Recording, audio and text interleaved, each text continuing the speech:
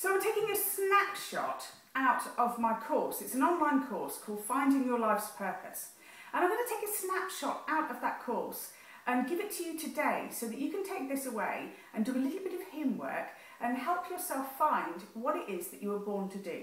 Now, the interesting thing is we tend to believe that the thing that we are born to do is supposed to make us happy.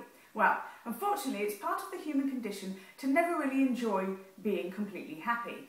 Quite often what makes us happy are the things that we are striving for, the things that we achieve, long to achieve, get passionate about and are really into. Like the best part of a romance is the moment when you're like, oh, does he like me, does he not like me? Are we going to kiss, are we not going to kiss? It's the uncertainty, it's when you're striving for something. And then finally, when you really get the person that you've been wanting all of this time and the passion breaks and that kiss is just remarkable. Well, finding your life's purpose kind of like feels like that. It's like, woof, when I wake up in the morning, I am happy, I am doing something that makes me feel incredible. But it has to be something that really you're striving for. Your life's purpose tends to be based on what you don't like most about the world. Now that might sound really strange, like how can your purpose be based on what you don't like? Well, yeah, it really can. So when you think about what you don't like about the world, it's usually what you don't like about other people, because it's not like, oh, I don't like spiders. It's usually what you don't like about humanity. It might be greed, corruption, it might be cruelty to animals, it might be intolerance, it could be all sorts of different things. And then when you look behind, what causes people to act like that? So it might be intolerance of other people is caused by ignorance. Ignorance is caused by fear. So you start to kind of like look backwards behind what is behind the human behaviour that you don't like.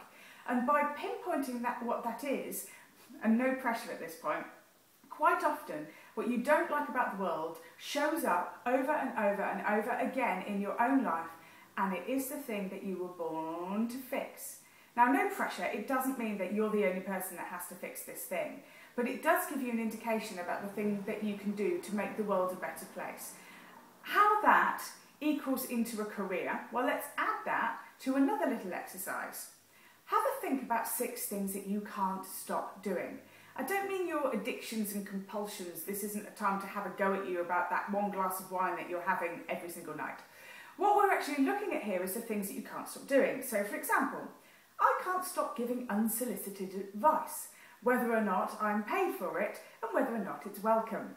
I constantly believe that I have a better idea than anybody else about what they should be doing with their life, which must be really irritating for other people, so I do try and keep a lid on it.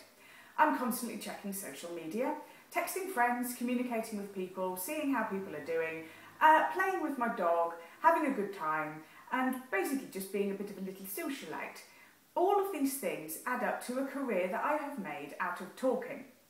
So in a sense, when you put together the 6 things that you can't stop doing and the thing that you don't like most about the world, you're starting to get an indication about what your life's purpose may be.